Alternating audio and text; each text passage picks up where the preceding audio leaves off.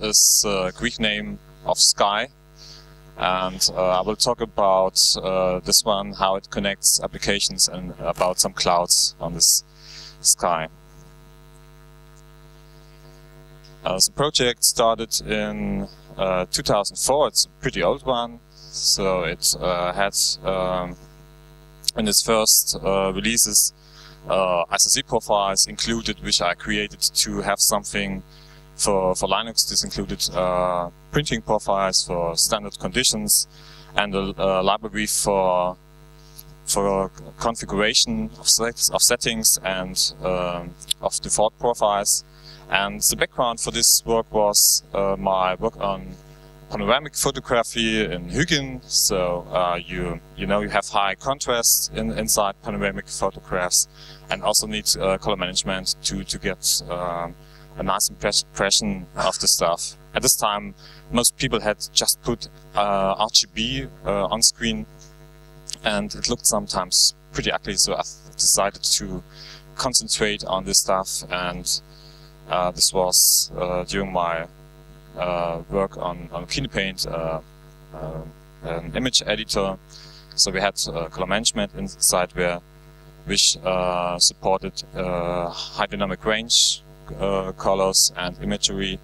ICC profile support was included there, and we had, of course, the user base of moving picture editors which used the application and also wanted to get familiar with this new kind of workflow. Today, more and more people from this industry are committed to ICC color management. There are even projects from industry leaders who implement the stuff, as Achio project. But in this time, as we started, it was pretty new to them, and there was, on the standpoint, there's one color space, it's a standard one, and we don't need ICC stuff. So it was pretty early time. And with this library, with the Ivanus library, I wanted to get out color management to the Linux platform and have something which many applications can use. So what is Ivanus? It's pretty much a C library with relatively few dependencies inside its core. It has a C API and it's licensed new by BSD for wide employment by very different users. It does support profile lookups, so you can ask tools and of course the C API to find profiles in the system, and it knows about the according paths. As I mentioned, settings for rendering intents, blackpoint compensation, and all the stuff you see normally in your image editor in the color management tab in GIMP and Inkscape and in all these applications in Krita and so on. And so the idea was to have this inside the system settings of your desktop panel in KDE, in GNOME and LXD and so on. And the applications use all these common settings. It has on user demand a concept of grouping all these settings, so you can just load one file containing your production standards, including special printer profiles, special rendering intents, and editing spaces which you want to use in your applications, and easily exchange this if you have a new customer. So switching is straightforward. We have implemented a plug-in system in order to have pluggable CMMs. So these are the color matching modules which does the actual colorimetric work by reading ICC profiles, doing color conversions and color lookups and so on. Ivanus itself is pretty much about this level, so it doesn't know how to calculate with colors itself, but it uses CMMs which implement. These are LCMS, Argyle would be a candidate to use this AP and as a backend, and also maybe some OpenGL CMM which can help in speeding up such stuff. And as user, you see just the front-end API and can use the backends as they are available and supported.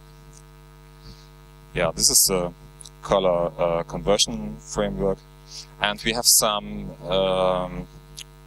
We had some need to have as well very specialized stuff, and decided to move this outside. So the Libre XCMM, the X color management implementation, is a standalone library now, but it grew out of the Awareness project and is pretty much needed by this library still.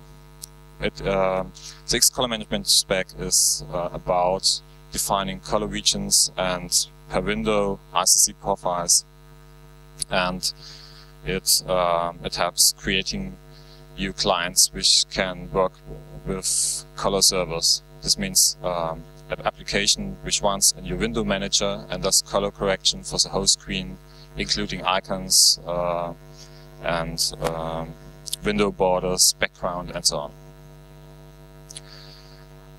Awareness has is one of the few applications which has multi-monitor support if you like to use it.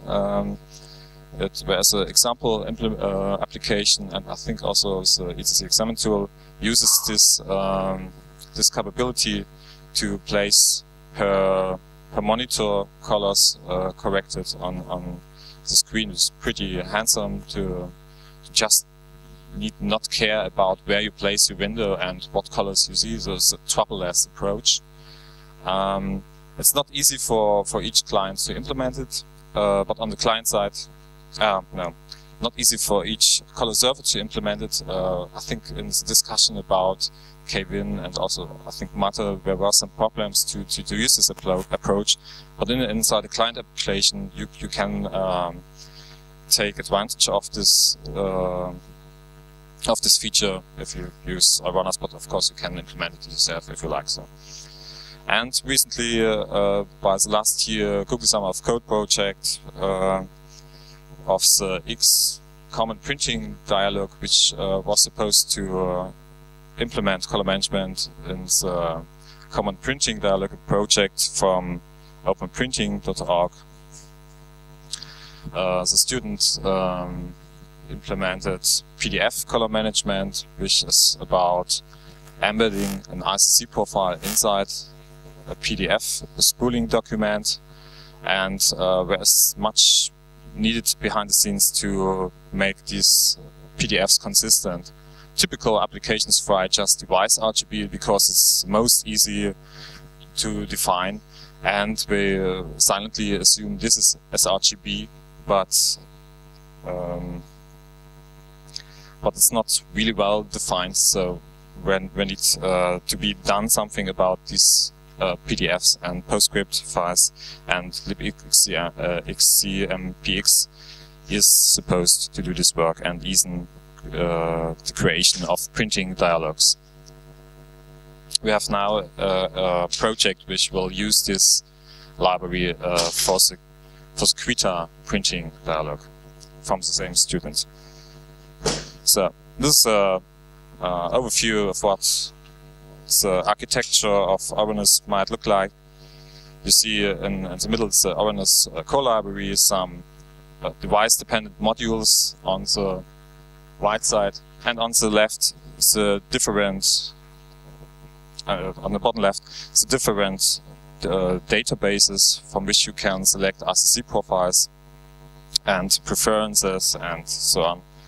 So we have support for a database which is simply constructed of the ICC profiles themselves and use the metadata which are inside the profiles for selecting the right monitor profile. You just can take ICC profile with these metadata, put it in your according ICC profile path, and then the system will detect this and select it for your monitor if the right monitor is connected. And you have support for TaxiDB, so you might want to look up profiles in the internet. Other users might have created such profiles for your device already, and Awareness can download them, select them, and use them. And of course there are some uses of Awareness as shown above. the clouds. Yeah, Awareness is as I said, is a very old approach, old project. So it was much used to prototypes, to play around with color management and implement things, and later to create specifications of them, which are, as you can imagine, which were discussed on the OpenICC list, and to help other applications to implement the same stuff, to learn from this stuff and make it easier to exchange on a similar ground in kind of specs. So we have created the OpenICC profile proposal and the net color spec, which was the previous form of the X color management spec, and now moved onto new format. And with Wayland, we of course need also a new form of this, but this is work for the future. Awareness uses Electra library for configuration. This is a library which was supposed to share configuration among different desktop environments and be pretty agnostic from dconfig and kconfig, and have a common API for different kind of backends. So either we can use Electra for the new proposed JSON database, which should be used by the OpenICC applications, which would be nice to be used, or we use another library to make the switch to the JSON-DB. Let's see how it will work out. We prototyped as well the PDDT tag. This is the former version of the ICC meter tag, and so we gained some experience and gave some feedback to the ICC, and also helped to specify and to propose to the ICC the special incarnation of this meter tag for monitors. Yeah, and in my previous presentation I mentioned as well the meter tag for printing, which is work to be done for PDF and PBD color management. So uses are ICC Examine. As I said, it was much fun in the beginning, and some playing around with color management stuff. And ICC Examine is an application which shows you the internals of ICC profiles. And as I'm a visual guy, I need something to see, some graphs and curves and so on. And it helps me to understand what happens where. And you can even look three-dimensional the colors in a three-dimensional LHB. So in the LHB space, and see colors inside of this color space by using named color profiles. This is as well used in CinePaint to understand what it means rendering intent and see the move of colors, and so it's a pretty educational tool. And there's much technology inside, like the client multi-monitor color correction, which is already used inside this tool. Then we have the color manager KDE front end, which is also running since some year, this project, and it is now in KDE Extra Gear. The first release was this year, and now is following the Cinefo, which means cloud in Greek, and this is a pure Qt front end to Awareness. And this front end is pretty much the same like Color Manager, just not inside the KDE configuration panel. Another project which is interesting is the Compig plugin to Compiz. Unfortunately, Compiz is a moving target, and it's not easy to support still the old API of Compiz, which was C. Now it's moving to C++, and you know Compiz has some distribution problems. So it's only used on Ubuntu at the moment. But inside this color server, we have what you can see on Apple OS X, that you have an instant color correction based on ICC profiles for the whole desktop, for the whole screen. And I think that's a pretty nice technology to have fast color corrections on the GPU for every application. This is of course the output side. You need correct input profiles, but it's also implemented inside this color server. And when there is KinePaint image editor, which uses Behrmann for its settings and has pretty good integration in all of this stuff, so it is a client as well to the color communication with the config color server. So you can learn how stuff works in KinePaint and use it also, these ideas for your own applications and for others. And one interesting project I think is with CMMs and other tools like tone mapping plugins. You have lots of options which are normally not exposed to your front end user interface. And what I really would like is to have a high-level abstraction of these options in the form of X forms, and let different renders render them natively in your toolkit. So you have a command line and FLDK renderer at the moment already, and we have a Google Summer of Code project to extend to GDK and hopefully to Qt as well. So you can integrate the stuff in your application and have the CMY key to CMY key options of LCMS, and maybe some smart color options from Argyle which are not standardized and you usually would not support in your application, but through the Xforms description you can render them nonetheless in your application.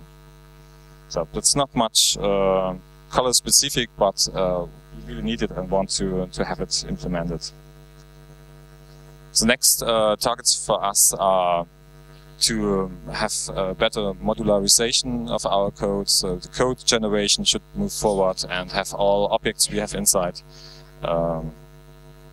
being converted to this code generator. The build system needs to overhaul from a custom one to CMake, because it makes most sense to our user base.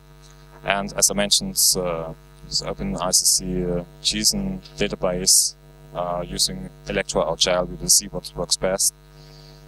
And the Qt GDK widget rendering, yeah, okay, and better pinning support. I think I mentioned it already sometimes. So, and as the time was short, we are already almost over. Any questions?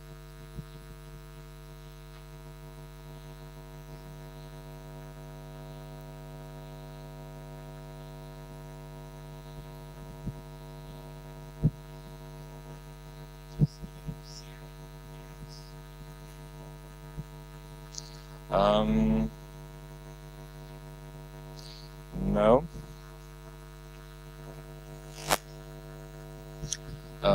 It changes the PDF, I think, at the moment using GoScript.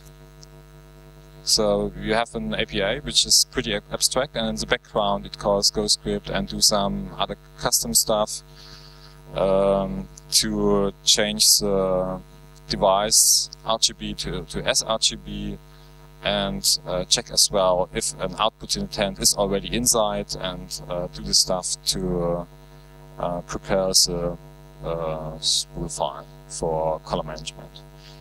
And this is what is done as well on the Apple platform. So we have the green light for microsuite of cups. I think it's a nice approach and makes sense to use online.